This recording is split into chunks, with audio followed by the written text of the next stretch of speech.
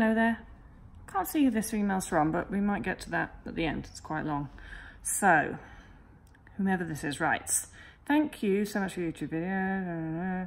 I have had anorexia for about 6 years. I have typical temperament predisposition of this illness. I'm sensitive, a people pleaser, low self-esteem, perfectionistic, high achiever. I tend to disagree that there's a typical personality that gets an eating disorder, but let's not go into that. Anyway, in 2014, when I started recovery initially, I had made significant recovery process mentally and physically, reaching a minimal healthy weight. But from mid-2015, I had a relapse. I continued to work with psychotherapists, dietitians, day patient programs, mindfulness, meditation, yoga. My therapist is amazing, and I continue to make progress mentally, etc. I work every day on these areas. I have educated myself so much. However, I'm stuck physically. I see this dietitian, but I struggle to keep consistency with the meal plan guidelines. I'm committed to recovery, I'm motivated to recover, and I will not give up, and I know it will happen. But I was listening to your podcast, To Weigh or Not to Weigh, the other day, between an accumulation of other work things I've watched, etc. And when you talked about it in recovery, you wanted to recover and put on weight, but it wasn't happening. I'm feeling exactly at that point. Just this last little thing to click in. I don't like being tired and achy and anxious, and I think that the hunger that I've suppressed for so long is becoming more prominent, probably because I don't want it anymore, or my tired body can't deal with it anymore. But when I put on weight, I still get scared, wobbly, and then maintain or lose a bit again. I want to be like you were, to see weight gain as a trophy, but how do I get over the block to that point? How do I commit to weight gain when I'm so scared? I hope I've explained my situation sufficiently and that this makes sense. I would love a YouTube video or podcast in the specifics of this. I think it may help others who are in my position too. Thank you so much. Thank you. I understand mental hunger and spend many hours walking to the shop, supermarket, looking at things I can't and don't eat. But is it mental hunger when you're looking at a 9-calorie jelly for about 10 minutes and examining calories on kids' food? God, this is so embarrassing writing this, but not buying them. Thanks again. And that was from AR. Well, 2 questions there. First of all, yes, it is absolutely mental hunger if you're examining calories on the back of anything. Think about it. Why would you do that? Why is food so interesting? Food is so interesting because your brain is hungry, and yet you're still scared of weight gain. And so if you want anything to do with food, thinking about calories, thinking about nutrition information, blah, blah, blah, thinking about movement so that you can eat food, all of that stuff, it's all mental hunger. You're hungry. So the main question there was, how do you commit to weight gain whilst you're still really scared of weight gain?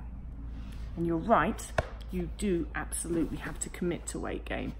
And you're also right, well, of course you're going to be scared of weight gain. I think just a couple of days ago, I did a video on like rewiring negative body image and where the fear of weight gain and where that belief system that gaining weight is a bad thing, all sort of where it all adds up and comes from. So I'm not going to completely go into that again just yet, because I think I just did a video on that. But what I'm going to say is that let's just take that question of how do you follow through on your commitment to weight gain despite the fact that you're scared of weight gain? Because both of those things can exist at the same time. You can absolutely want to recover and be motivated to recover and be sick to death of being sick. And you can also be terrified of weight gain. Both of those 2 things can exist alongside each other. For most people, or a lot of people that I talk to, it's really not a motivation problem that they have. It's a fear problem that they have. So their motivation is 10 out of 10, but their fear is also 10 out of 10. And so what happens is nothing. If your motivation to change is 10 out of 10, yet your fear of changing is 10 out of 10, no change usually happens. So what we have to do when we're in recovery is we have to understand that that fear, it's going to stay there. It's not going anywhere. It's not going anywhere for a while. And it will slowly dissipate as you start to rewire that fear. So that is as you start to act as if you are not afraid of weight gain. Then gradually, over the weeks, over the months, your brain will start to think like you're not afraid of weight gain, because the actions come first, because the action informs your brain.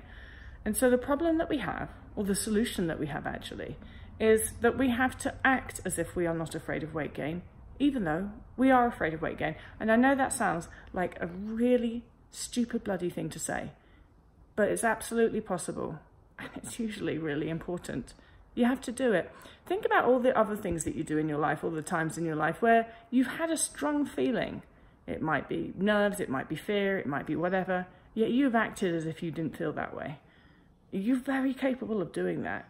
And anybody that's ever ridden a horse, especially if you competed or done cross country or anything like that, that's actually what really helped me understand that I could do that, because there was always certain drums. Like take a trachena, for example, which is, a trachena is a log. It's like an elevated log. So you've got this log that's off the ground and quite high. And then underneath this log is this huge ditch. And trachenas scare riders more than they scare horses a lot of the time. A lot of the horses don't even notice the ditch. I used to always be scared of that type of jump. But the problem was, as my riding instructor used to tell me, if my horse knows I'm scared, then my horse is going to be like, oh God, there's something scary to be scared of, so I better be scared as well. And it's not going to want to jump the fence. And so I could feel shit scared of jumping that fence, and I would act as if I didn't. And so that actually, horse riding really helped me understand that I was actually quite good at that. I was actually quite good at being scared of something and then acting as if I wasn't scared of it. So even if you don't ride horses, which most people don't, but if you don't ride horses, I'm sure that there is something that you can draw out of your life, something that you have done in the past that's going to help you understand that you are absolutely capable of being afraid of something and acting as if you are not. You are capable of being afraid of eating more food and still eating more food. You are capable of being afraid of weight gain and acting as if you are not afraid of weight gain. You're capable of all those things, and it's exactly what you need to do. It is the solution here. The fear is not going anywhere. It's going to be there for a while. Just think of it as your friend. Oh, like, there's the fear again. It's there with me every day. I don't have to go into it. I don't have to be part of it. It can just sit there next to me on the couch while I'm eating chocolate. So that's really how you have to use that fear. Just get used to it. Don't run away from it. Don't let it affect you. It's just going to stay there until you're fully recovered, probably. It's going to get better and better, or at least it's going to get less and less. But it's going to be there for a while. Get used to it being there and act as if it isn't there. I hope that helps, AR. Let us know how you're doing. Bye.